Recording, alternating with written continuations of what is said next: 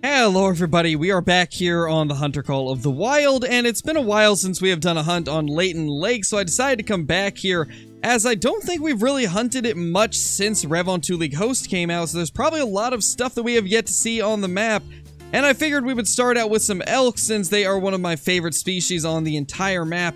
Unfortunately, there's not a lot of big ones around this area, so we're gonna have to take down a couple of these level 3s, but you know, it's a good start at least regardless, so let's just real quickly get a couple of these down. And I do believe those were the best 3, and one more into that guy just to get him down a little bit quicker. This other zone over here only had a level 2, so I think we're going to go ahead and leave that guy as he's not really anything too spectacular. And so I have been very curious recently what type of content you guys have been enjoying the most from the channel.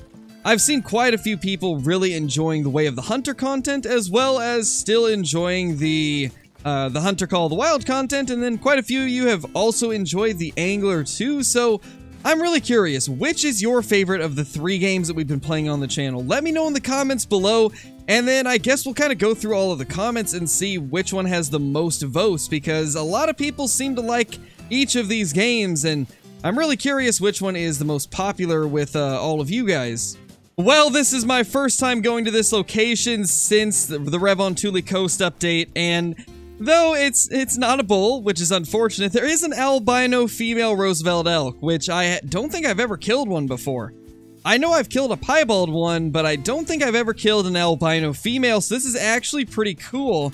Let's go ahead and get a shot into her before she moves away too much, and there we go, getting her down on the first shot. Now, this lake has always been pretty decent for elk, and I believe after the update it's even better for them, so I'm hoping that we can find quite a few kind of spread throughout this lake. Before we go over to claim her, though, I do need to check the opposite side of the lake, as this is one of the easiest places to see it from. Although it does not seem like any of the elk over there are all that interesting, so we're probably just going to go claim that albino female, and then maybe loop around and see if there's any on the far end that we can't see from this side of the lake. Hopefully there will be, as there is quite a bit of lake that we can't see from over here.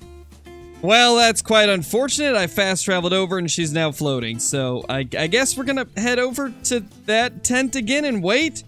Ah man, what a start to the day. And she has finally floated over. That took way longer than I was hoping it would, but that is, I believe, our first ever albino female Roosevelt Elk.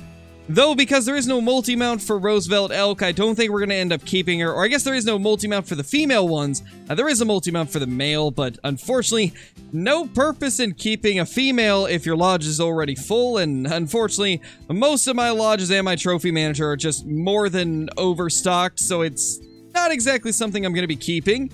Though we will get a couple screenshots of her real quickly in the harvest screen, just so we can at least remember her if we want to.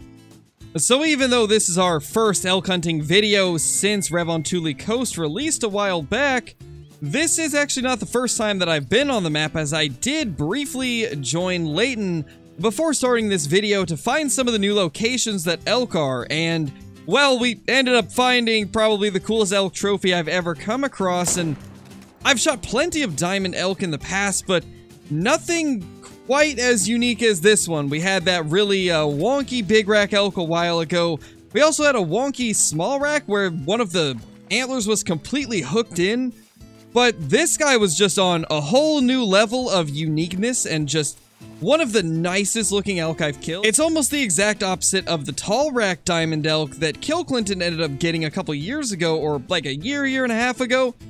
It was pretty crazy to see it. This is basically the flattest, lowest angled antlers I've ever seen. And well, without further ado, let's go ahead and take a look at that guy real quickly before we continue on our hunt. I honestly cannot believe what I just spotted.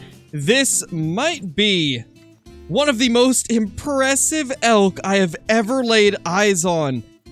This is like the exact opposite of that tall rack elk that Kill Clinton got quite a while ago. This guy is almost like a short rack, or I guess a low rack elk. Those antlers are pretty much just in line with its body. That is amazing looking. Now, I don't know what guns I have on me. It looks like we do have the 300 Magnum, so we will try to take this guy down with it. That is incredible. I returned to Layton Lakes, and this is what I'm greeted with. This is honestly just amazing. I'm super happy that this is the first diamond that I get after returning to Layton after the most recent update, which honestly at this point has been over a month ago. This guy is just so incredibly unique looking. I can't say I've ever seen a diamond quite as different as him. It looks like there's a good amount of mass as well, and he's incredibly wonky. I think this might be the coolest elk I've ever seen. Let's try to get a shot into him and hope that we don't mess it up. That should be good. Yeah, he's going down. Wow, that is incredible. I've never seen an elk as impressive as this guy, and we've killed a few really wonky level 5 elk in the past, but nothing quite as wild as this guy right here.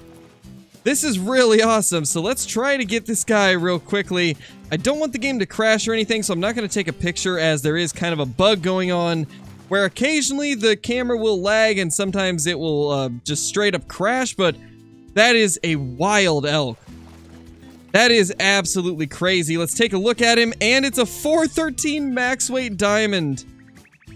Wow, that is the craziest elk I have ever killed.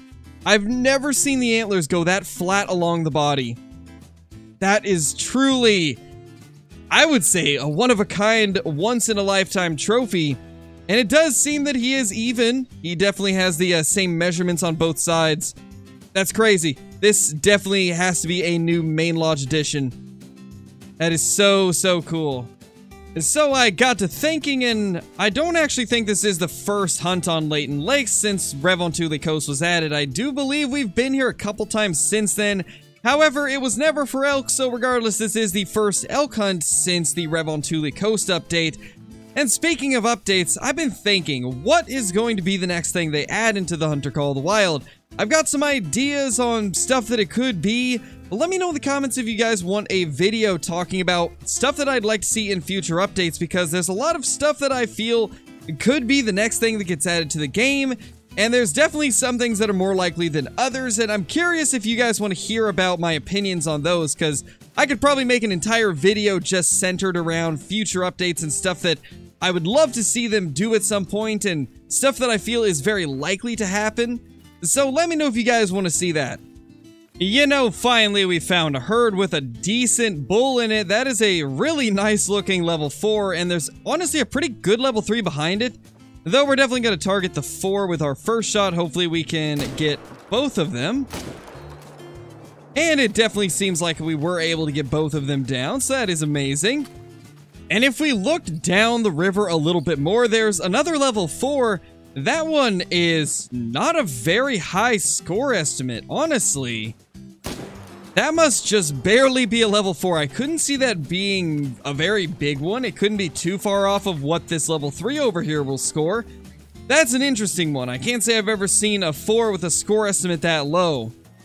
Well, it looks like they came back before I could get over here, so we've got a chance to take out number 3. Let's just do that real quickly with a quick neck shot. And now we can go and claim all of them. I see one of them laying there next to it, but I don't know where the other one is.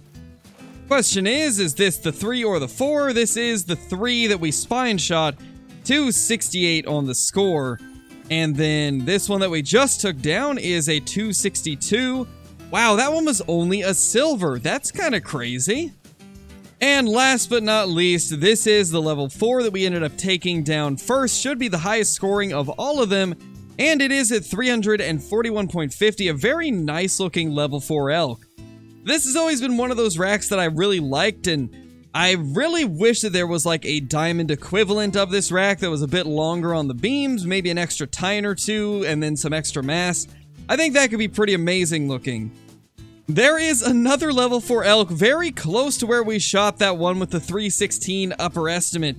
Let's get this one down as well.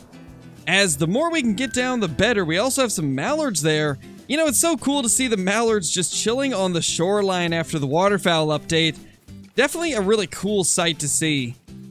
So there is that level 4 that has a 316 max estimate. It only scores 296. This is definitely on the low end of what a level 4 can be. Wow, it's actually been a very long time since I've had elk at this lake over here. This is the lake in the top right of the map. And it's not too often that I've had elk here in the recent months. I think before this last update, it had been 4 or 5 months since I had seen a single elk up here. So this is really nice. We've actually got elk up in this location once again. And for those of you that are curious where this lake is, it's right here in the very top right of Layton Lakes. And yeah, I just never saw them here for the last probably 5, 6, maybe more months. And now it seems like they're back here finally. This should be the level 3 right here, 263 on the score. And you know, this is about the same weight as that level 4 that ended up scoring in the 290s. That's kind of interesting.